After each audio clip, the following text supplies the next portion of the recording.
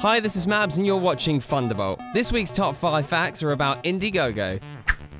At number 5, Indiegogo offers something different from other crowdfunding sites such as Kickstarter, as it allows for fixed or flexible funding options. So instead of the all or nothing approach, campaigns can keep whatever they earn after promoting their campaigns.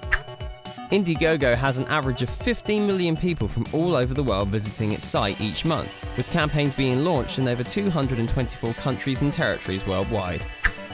Campaigns that hit their goals exceed them by an average of 42%. Of the campaigns that exceed their goals, 47% of those are run by women. So if you're starting a campaign, it's in your interest to set a lower funding target than what you may have expected at first.